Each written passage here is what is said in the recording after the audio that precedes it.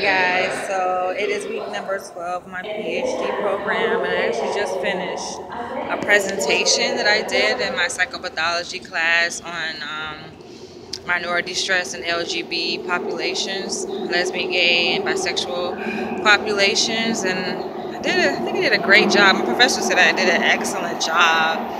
But I talked about some contributing factors that lead to minority stress in this population of individuals. And I'm headed to Hollywood, by the way. Headed back home. But yeah, like it's interesting to see how, prejudice and discrimination and social oppression can, not racial oppression, but oppression resulting from one's sexual orientation can contribute to minority stress, similar to what African Americans experience with racial oppression. So that was what my presentation was about, and I think my classmates liked it. And thanks for going Metro. Please don't eat, drink, or smoke in trays I'm kind of exhausted. I'm heading home right now.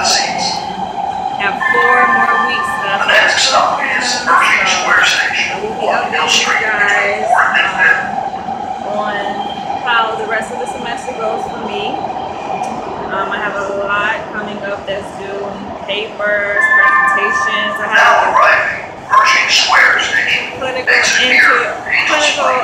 intake interview I need to do tomorrow at 5 o'clock. It's for my clinical interviewing class where I meet with the client. It's a mock interview, actually. It's not real, but I meet with the client and I basically simulate an intake interview. So you guys know about the psychological evaluation that you get when you go see a psychologist, that 60 to 90 minute interview. That's basically what I'm going to be doing tomorrow with my client. The doors are closed. Very interesting, to say the least. I've done one before, but not as a psychologist in training, so this should be definitely fun and interesting. And the fun thing about it, that it's going to be recorded. So it's going to be videotaped. I will be videotaping, so I'll probably share it on this page, if not on my website. The next stop is 7th Street Metro Center between Figueroa and Hope. Connect here with the Metro Blue and Expo lines upstairs on the left. And remember to tap again.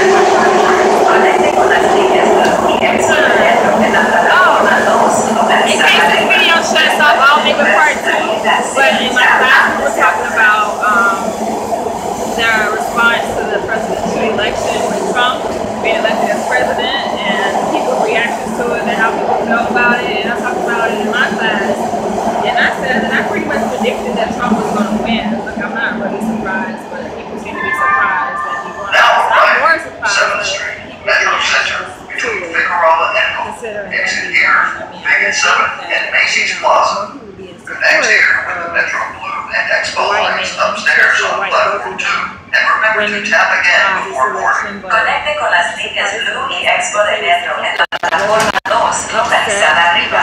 Recuerde de tocar su tarjeta al CEO de chat antes de abordar. Fear right now, like fear for their lives and their safety. Like, things are really crazy in this country, so it's going to make for some really interesting years to come, I think. And not really, who knows what the impact it's going to have on people on a psychological level, I can imagine seeing the impact of this presidential election and the results, it having an impact on people's psychological, emotional well-being in the months and years to come. So who knows, I may end up getting the brunt of it, in the next 4 years.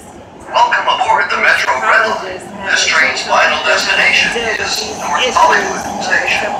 Bienvenidos a bordo del Metro Red Line. El destino final de este tren es la estación North Hollywood. The next stop is Westlake MacArthur Park Station on Alvarado between Wilshire and 7th. Meet with APA site visitors because our program is going through reaccreditation. As all APA credit programs have to go through at some point. And so I was going through reaccreditation, and I've been selected as a student to speak on my experience